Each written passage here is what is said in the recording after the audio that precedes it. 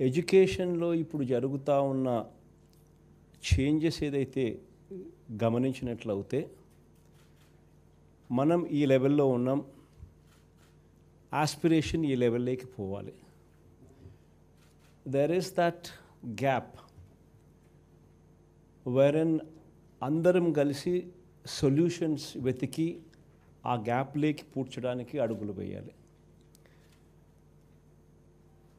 ఇది స్ట్రాంగ్గా అనిపించిన తర్వాతనే ఈ మీటింగ్ కూడా ఒకటి జరిపితే బాగుంటుంది అని చెప్పి అందరినీ కూడా ఒక చోటికి ఏకం చేయడం జరిగింది. 1784లో ఫస్ట్ రెవల్యూషన్ కింద స్టీమ్తో రైల్ ఇంజన్లు పరిగెత్తే జమానా చూసినాం, రోజులు చూసినాం. దాని తర్వాత సెకండ్ రెవల్యూషన్ మళ్ళీ ఒక 100 సంవత్సరాల తర్వాత 1870లో ఎలక్ట్రిసిటీ అనేది ఫస్ట్ తీసుకొని రావడంతో సెకండ్ రెవల్యూషన్ అనేది చూసినాం. థర్డ్ రెవల్యూషన్ అనేది మళ్ళీ 1960స్లో 1969, 1970s ప్రాంతంలో కంప్యూటర్ అనేది, ఇన్ఫర్మేషన్ టెక్నాలజీ అనేది, ఐటీ అన్నది చూసినాం. ఇక ఫోర్త్ రెవల్యూషన్ అన్నది ఇప్పుడు అడుగులు వేస్తూ ఉన్నాం. This is the area of artificial intelligence. ఈ ఆర్టిఫిషియల్ ఇంటెలిజెన్స్ అన్నది రేపొద్దున రాబోయే డెకేడ్స్లో, రాబోయే సంవత్సరాలలో విద్యా విధానాన్ని పూర్తిగా మార్చబోతా ఉన్న ఒక పెద్ద అడుగు.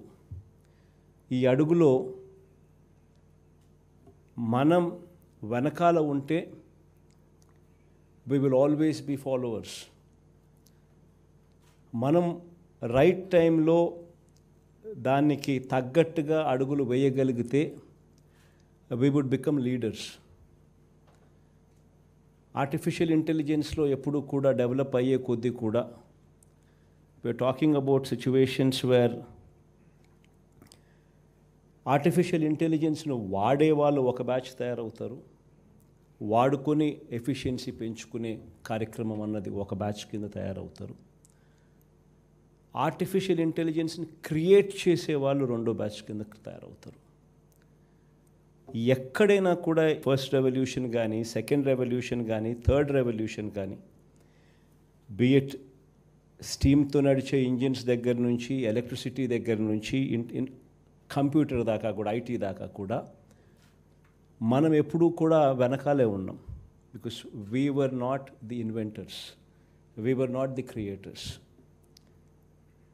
So it is very important that artificial ఇంటెలిజెన్స్లో కూడా మనం క్రియేట్ చేయడానికి కూడా అడుగులు వేయడం కూడా ఈక్వలీ ఇంపార్టెంట్. లీడర్స్గా తయారు కావడం ఈక్వలీ ఇంపార్టెంట్. సో ఈ ఆర్టిఫిషియల్ ఇంటెలిజెన్స్ అనేది మన విద్యా విధానంలోకి ఎలా తీసుకొని రావాలి, ఎలా ఇంటిగ్రేట్ చేయాలి.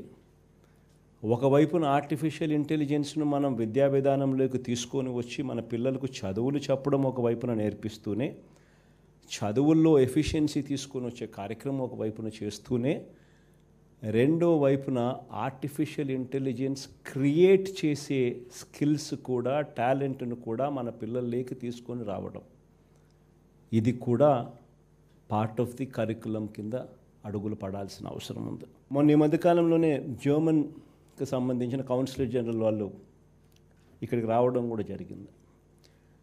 వాళ్ళతో మాట్లాడుతూ ఉన్నప్పుడు జర్మనీలో స్కిల్డ్ మ్యాన్ పవర్ కొరత ఉంది అని చెప్పి చెప్పుకొచ్చినారు. ఎందుకు స్కిల్డ్ మ్యాన్ పవర్ కొరత జర్మనీలో ఉంది, ఎందుకు వాళ్లకు స్కిల్డ్ మ్యాన్ పవర్ కొరత ఏర్పడింది అని అంటే, వెస్టర్న్ వరల్డ్ అంతా కూడా డెమోగ్రఫిక్ ఇంబ్యాలెన్స్ అనేది ఎదుర్కొంటూ ఉన్నారు. లక్కీగా మన దేశం, మన రాష్ట్రంలో దాదాపుగా 70% of the states population working ఏజ్లోనే ఉన్నాం. That's one advantage what we have. కానీ వీళ్ళకు సరైన నాలెడ్జ్, సరైన స్కిల్స్ వీళ్ళకి గన మనం ఇంపార్ట్ చేయలేకపోతే మనకు డెమోగ్రఫిక్ డివిడెండ్ ఇంతగా మనకు అనుకూలంగా ఉన్నప్పటికీ కూడా మనము మార్గనిర్దేశకులుగా కాలేం. This is reality. అది మనం ఎట్టి పరిస్థితుల్లోనూ క్యాప్చర్ చేయాల్సిన అవసరం ఉన్న పరిస్థితుల్లో మనం ఎడ్యుకేషన్ రంగంలో మార్పులు కొన్ని శ్రీకారం చుట్టాలి. ఏ రకమైన మార్పులు మనం శ్రీకారం చుడితే రిజల్ట్స్ మనం అనుకున్న ఇవన్నీ కూడా రీచ్ కాగలిగే అవకాశం ఎలా వస్తుంది, ఎడ్యుకేషన్ సిస్టమ్ను ఇంకా బెటర్గా ఎలా చేయగలుగుతాము అన్నది కొన్ని ఆలోచనలు నాకు అనిపించినటివి.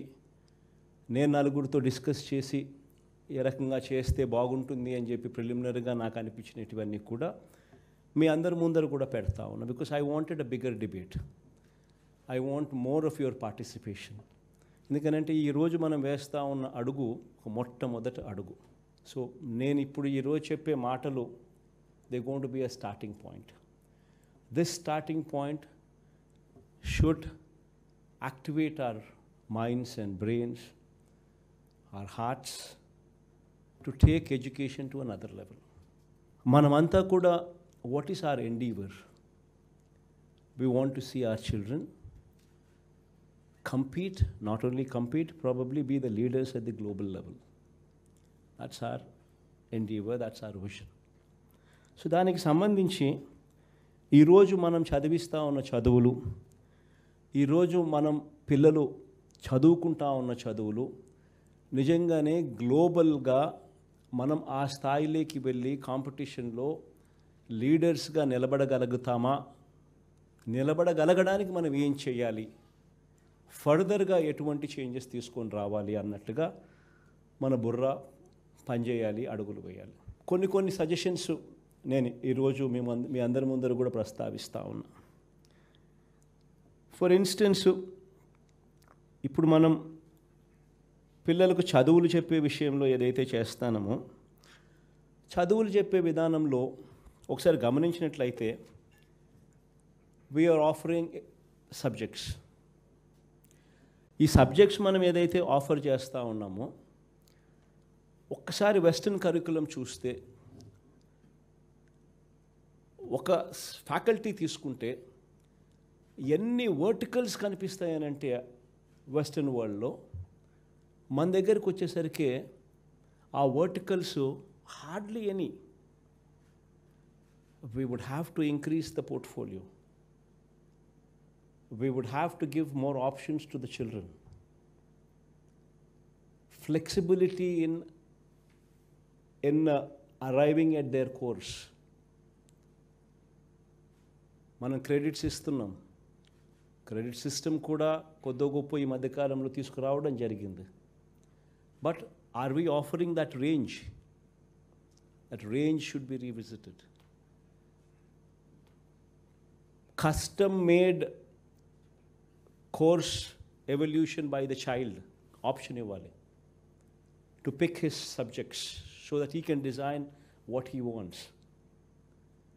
ఆ రకంగా చేయడానికి ఆ రేంజ్ మనం ఈచ్ ఫ్యాకల్టీలో ఇవ్వగలిగిన రేంజ్ క్రియేట్ చేయగలగాలి. That is one important missing agenda point that needs some kind of attention that every VC would have to apply their mind to. డిగ్రీస్కి సంబంధించి మనం ఏదైతే చేస్తూ ఉన్నామో, ఏదైతే ఇస్తూ ఉన్నామో, ఈ డిగ్రీస్కి సంబంధించి కూడా బ్లెండెడ్ డిగ్రీస్ ఇవ్వడం, డిగ్రీస్లో కూడా అడుగులు వేసేటప్పుడు ఈ మధ్యకాలంలోనే మ్యాండేటరీ ఇంటర్న్షిప్ అనేది మనం తీసుకొని రావడం జరిగింది. మన ఈ 4 ఇయర్స్లోనే ఆ కార్యక్రమం దిశగా కూడా అడుగులు వేసాం. అంటే trying to make it more job oriented courses. అవి కూడా ఈక్వలీ ఇంపార్టెంట్, ఈక్వలీ రెస్పాన్సిబుల్గా అడుగులు తీసుకొని రావాల్సిందే. ఆర్టిఫిషియల్ ఇంటెలిజెన్స్ను వాడడం, నిజంగా ఆర్టిఫిషియల్ ఇంటెలిజెన్స్ అన్నది వాడే పరిస్థితి ఏ స్థాయిలో ఉంది అనేది కూడా ఒకసారి లెక్క చూసుకోవాలి. Many institutes have that capability to teach. ఆ కేపబిలిటీ మనకు లేదని దాన్ని వదిలేస్తామా? వదిలేయలేం.